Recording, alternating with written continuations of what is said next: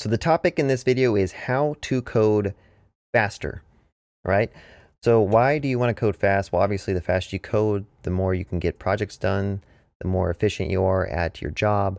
So I'm going to talk about a couple of tips and tricks that you can follow to kind of improve your coding speed and your efficiency. And this is going to be kind of an informal talk, so I'm just going to kind of list them out, maybe add some overlays to kind of explain what I'm talking about. But the first one, this one is invaluable as your project gets larger and larger. If you're on a team of like 10 or 20 developers and they're all pushing code and files to a code base, this tree browser over here can become really, really unmanageable, and you can have like thousands upon thousands of files. So the first tip and trick is learn how to use your fuzzy search. If you don't know what a fuzzy search is, usually in your IDE, there is a keyword or a shortcut on your IDE that you can type to basically search your entire project for a particular file. So let's say I wanted to find one of the Python files that I worked on for doing Hangman. I could type Hangman, and that'll give me all the files in my Hangman folder. And then I could just type in MAIN to get the main file, click enter, and then boom, you have your file that you're looking for. And it was pretty straightforward, right? The alternative is you have to search through all of your folders, and sometimes you have to dive into folders and then dive into more folders and dive into more folders, and it's just very, very slow. And often you kind of know what you want to work on, what feature you're trying to fix or implement, what bug you're trying to fix. So again, look how quick this is. Right? And if you actually name your files more specifically, like I could just quickly go to that file, or I could say chat room, I want the client or the package lock, or I want beginner JavaScript stuff, I want my histogram, right? See how quick it was to kind of search your project and get the file and open it that you wanted. So in VS Code, that's what I'm using here. The key combination is Command P on Mac. I don't know what it would be on Windows or Linux, but it's probably like Alt P or Control P. But Command P opens up that prompt, and I'm sure there is a alternative method up here. I don't even use the alternative method, so bear with me. We're gonna find it. Here it is, Command Palette. No, that's not it. Here it is, go to File. So go to File, Command P. The same idea here, I can just type in that and it goes to the file. Super important to know. So let's talk about another very important tip when you're using your IDE. And again, most of these tips will apply to any IDE. If you're using Atom, Sublime, VSCode, PyCharm, they usually all have a fuzzy search option. And if they don't, I suggest finding a different IDE. The next important one is grepping your entire project, right? So a lot of people call it grepping because if you do it in the command line or the terminal, you usually use the grep tool. But sometimes you want to find a particular string inside of a file, right? So let's say if I want to, I knew what I was looking for, right? So let's say I'm looking for attempts, right? I did a tutorial, I did a Hangman tutorial where we have attempts on a player. And let's say our Hangman project became like 100 files, and there was a constant that I used like everywhere throughout my code base. So let's say we wanted to find everywhere we use that constant. Well, in VS Code, you can right click on your folder and say find in folder. And notice here, there is a shortcut for it. So this Command Shift F, and that's actually what I'm going to be doing here. Well, actually Command Shift F searches your entire project. So let's do that. Command Shift F. Or you can click on this magnification icon over here. So let's just do it the old-fashioned way. Click on the icon. I could type attempts equals, and that finds me every file and the actual locations where those are found. And this is, again, super, super useful if you have a constant that's used in like 100 different files and you might want to rename it or refactor it. And if you're doing a dynamic typed language like JavaScript or Python, this is usually the only way you can kind of refactor code unless your IDE is super smart. So again, let me just show you that in action. Let's just pretend that we know a couple of things, right? Let's say I could do socket IO. Boom. That'll give us every file that has socket.io. And notice that there's a lot of packaged JSON stuff. So what I could do here is in files to include, I could say star.js, and that'll give us all the JavaScript files that have socket.io in them. So that tip and trick is super useful, and the better you are at it and the more you use it, the quicker you're going to be at navigating your project, right? Anytime you spend time diving through this tree and trying to find what you're looking for, it's just time wasted, right? So if you could do fuzzy search or search the entire project, then that is going to improve your efficiency. All right, so another really useful tool you can use in your IDE is your find in file, right? So in VS Code, if you go to Go, I believe there's a like find. Here it is, find, edit find. Wow, that was either I'm blind or anyway.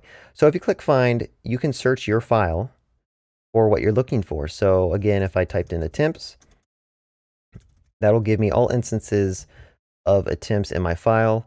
And a cool little feature is on the right over here. You'll notice that there's little yellow boxes that kind of highlight where those instances occur. So that's kind of useful. Get really good at using this command. There's a shortcut, usually it's Command F, and you can use that to kind of search through your file. A nice little shortcut is basically, I think you can just double click the word and do Command F, and notice how whatever I have highlighted automatically comes up in my Finder. So although this is pretty well known, I mean, like, you should know how to search a file, there's sometimes where I'm like coding and I'm just like searching through the file by hand for something, and I forget that there's a find command. It's like, why am I wasting time scrolling through a file that has like 500 lines when I could just use the find command? So if you just get into the habit of always just using find, right? Even navigating, like let's say I'm looking through some code and I want to go to my join method, right? So I know what I'm looking for. I could either move my mouse and click it, or I could just do Control F join. I could do Control F join, and that'll take me to it. Or hidden, and that'll take me to it. And then my cursor's on here. So if you don't even want to use the mouse, you could just get really good at finding, and that will kind of improve your efficiency. So the fourth tip and trick is the go-to line number. So a lot of times when you're coding, you'll get like an error in your terminal saying that like, hey, an error happened on line 253. Right? So usually you can click on the actual like thing in your terminal, but not all the time, because sometimes the error happens in your browser and you want to go back to your code and kind of click on that. And there's probably other instances. I don't know if I gave you good examples, but basically there is a command to go to a line number, and the shortcut on my Mac is Control G, and I could type in a line number here and go straight to that line if I want to. So again, you're just becoming really efficient at navigating your file. And once you're kind of used to your file and like you know where things are, it might be that you want to go to the top, right? So you say go to line 1, or go to line 50 if you know how long your file is. Go to line 500, right? So if you get really good at using the go to line, that'll help you when you're trying to debug or go to a place or a line number that you know. So if you want to see this all in action, let's say there's a file that I want to go to. I know what line number it is. I know I'm looking for a keyword called like attempts. So I could just fuzzy search main, I'll go to attempts, go to line 50, boom, I'm there, right? So pretty straightforward. I didn't have to touch my mouse at all. And that was the best example, but as you are working on a project and you kind of get familiar with it, because that's what you're doing 8 hours a day, you kind of get used to where you're going into your file structures, and you're not going to be needing the tree browser as much. So we did fuzzy search, we did search through the entire project called grepping, we did find in file, and then we did go to line number. So those are 4 awesome things you should learn to become faster at coding and navigating through your code base. I want to kind of talk about a different approach. Obviously, coding is all based around typing, right? There's a lot of typing and there's a lot of mouse movements. So if you want to become faster at coding or more efficient, be sure to practice clicking on things, right? So there's often times where like I misclick on things because I don't know, I'm using a new mouse or my sensitivity is too low or too high. But every time that you try to go somewhere and you misclick, right, you can actually like practice this, like just get into muscle memory. Okay, I want to click on this icon here. See right there, I went too high and that slowed me down by a couple of seconds because that top bar came down, right? But if you become really efficient at navigating to the icons and the things that you want, right? Let's say I wanted to highlight this O, like the player's head down here, right? So the quicker I can go down here and double click it, the better, right? You see how it's kind of like, I should actually practice this. But you see how I'm getting close to it, but I'm not getting on it. If you get really good at just quickly dragging your cursor or your mouse directly to what you want, that'll save you time over the days and the weeks, right? The more accurate you are is going over to what you want and not double clicking on something wrong, the better. And these are just really, really small micro efficiencies that you can practice or you'll just learn over time. But just keep those in mind, that if you notice that you keep on misclicking on stuff or you are highlighting stuff, but you accidentally highlight the wrong thing, just practice getting better at it. All right, another micro efficiency, and this is also kind of something with like your IDE, is Command D. So there's so many times where I'm in a file, I want to refactor a variable, and instead of doing Control F, like I could do Control F if I wanted to replace attempts with something else, like my attempts, I could do this and then click on Replace All, and that would replace all of my instances of attempts with my attempts. You see how many clicks that took? You see how slow that was? One approach I like to take, and this doesn't work all the time, like if I were to try to replace attempts, it would probably replace max attempts too. But if your variables are named pretty uniquely, one approach I love doing is Command D. So double click on the letter or the word and hold down Command D, and that'll highlight all of your instances inside your file. And notice here, it went ahead and updated max attempts. So that is a little bit faster. It depends on how big your file is and how many words you have. But if, you know, let's do another example. Is game over? So let's say I wanted to rename that. So efficiently, I could just double click it. Is game still running? And notice I just updated that in like 4 different places, and you saw how quick that was. Right? The alternative is I'd have to do this, is game over, open up this thing, is game still running, click on replace all. And that was just a couple of extra steps that you really shouldn't need to take. And if you can cut those steps out, you'll become faster at coding. All right, so I think we covered a lot of good ones. Some of the ones that are not related to the IDE. So another one that's not really related to your IDE is typing, right?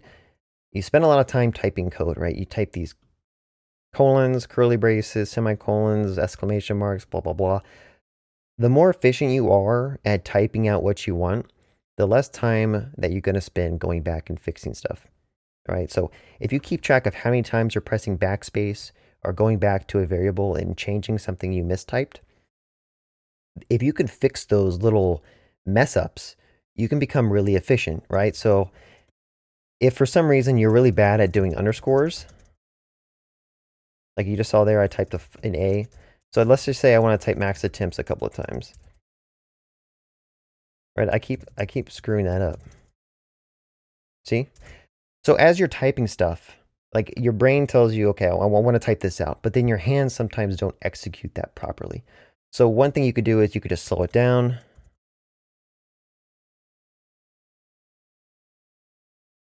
Again, I'm just messing stuff up.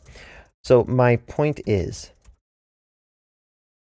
keep track of how many times you're pressing backspace. And if you notice that you're going back and fixing stuff a lot, you probably have an issue with typing certain characters, and that you can practice that by just typing out code, right? And you'll get better at it over the years of just typing your Python code. But I'm doing a new language right now, Python, right? So I'm not used to typing Python. It's a different syntax than JavaScript. But I guarantee you, if I spent like an hour just practicing typing Python code, I would become a lot more efficient at coding Python. So that is another really useful tip and trick that I don't think people take seriously. Typing speed is not that important, but typing accuracy and help you prevent bugs, especially if you're using a dynamic language, and it can help you kind of build out projects at a much rapid pace. Now there's tips and tricks for like using your actual operating system, right? You need to become familiar with using Mac if you're coding on a MacBook, or become familiar with using Windows shortcuts and how to navigate to your start menu, how to quickly load up icons. Like, for instance, on Mac, what I typically do is I have virtual windows with my editor at one slot, and always to the left is my browser. Let me open a new tab here. All right, so this is typically how I have it set up in my workday. I have my editor on the right, in my browser on the left, so that I can see my website by quickly just going over, right? That took less than a second to switch over to a different context. Some people like to have their browser window open to the right of their editor. Some people use dual screens or dual monitors or 3 monitors. I like using just one monitor so that my eyes don't have to move back and forth. Like, my neck never moves when I work, just my eyes. And typically my eyes stay pretty centered, right? Because I'm looking at a smaller monitor and I don't have to move much as I kind of go back and forth between my windows. So the main takeaway is find something that works for you. Find something that you find is most efficient for you and your environment setup, and get used to it. Keep it consistent, right? Don't one day have your browser on the left and then the next day your browser is over here on the right for some reason, because then you're wasting time. Like, okay, it's usually on the left. Oops, it's not there right now. Oh, it's because it's on the right for whatever reason. So make sure you keep it organized. You keep your stuff consistent. So every day you go into your computer, you know exactly where stuff is going to be, right? So those are the main tips and tricks I'm going to give you for this video. And there's probably a lot more. Be sure to leave a comment if you have your own suggestion as to how to improve your coding efficiency and speed. These are just some. I'm sure other developers have their own little ideas of how to improve. Again, if you like this video, be sure to click that like button and also subscribe for more content like this in the future. And again, my name is Cody Seibert, and thank you so much for watching.